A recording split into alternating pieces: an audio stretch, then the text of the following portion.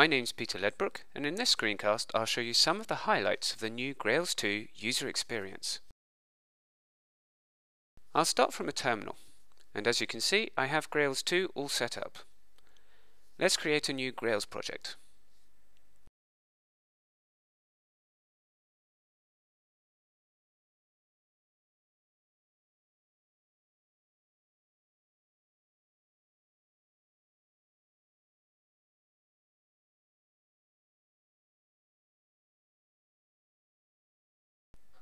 The first significant change is that typing Grails without an argument will now start Grails' new interactive console. Existing Grails users should also notice how much less terminal output there is now. We can now enter Grails commands, but first, see how you can execute external commands using an exclamation mark. This will work for any executables on the path. Now I'm going to create a very simple domain model. For that, I'll use the create domain class command with auto-completion. The console also maintains a history buffer that you can cycle through with the up and down arrow keys. Another great addition to the interactive console is the multi-purpose open command, which supports file path auto-completion and can be used to open any file using the corresponding application defined by the operating system. For example, on my computer, properties files are opened in MacVim. Now to populate the domain model. It's very straightforward, with a book having a title and belonging to an author,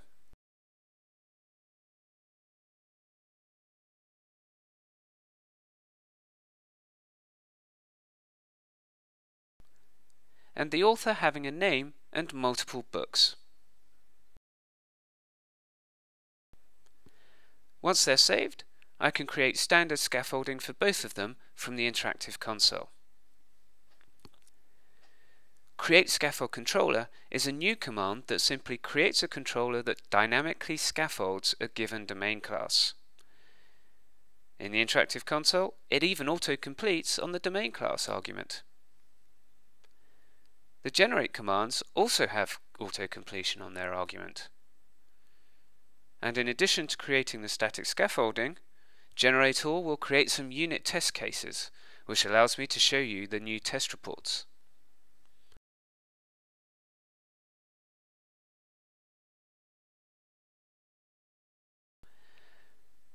When I run the unit tests, notice how output is only displayed for failed tests, and those failures appear in red to help them stand out. Once they're finished, the open command makes it trivially easy to open the HTML reports with the test report argument.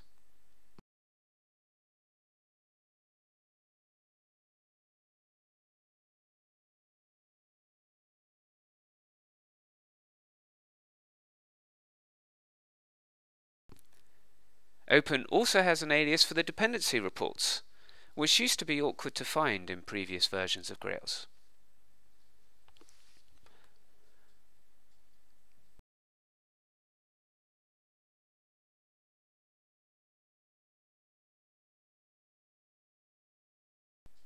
Run app can also be used from within the interactive console.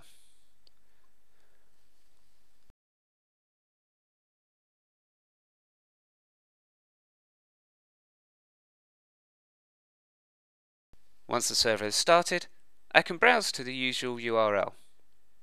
As you can see, the scaffolding has a completely new look.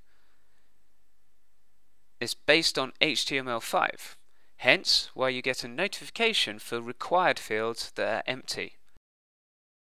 There's no JavaScript involved here.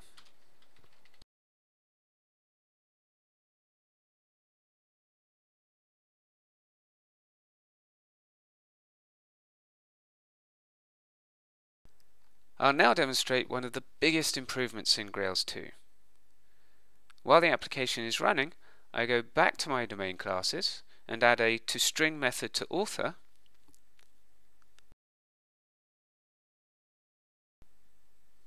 and a new ISBN field to book.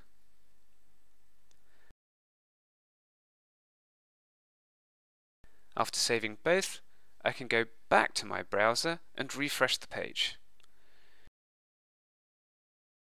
The data's gone, but the new ISBN field is now displayed in the scaffolding. We have domain class automatic reloading.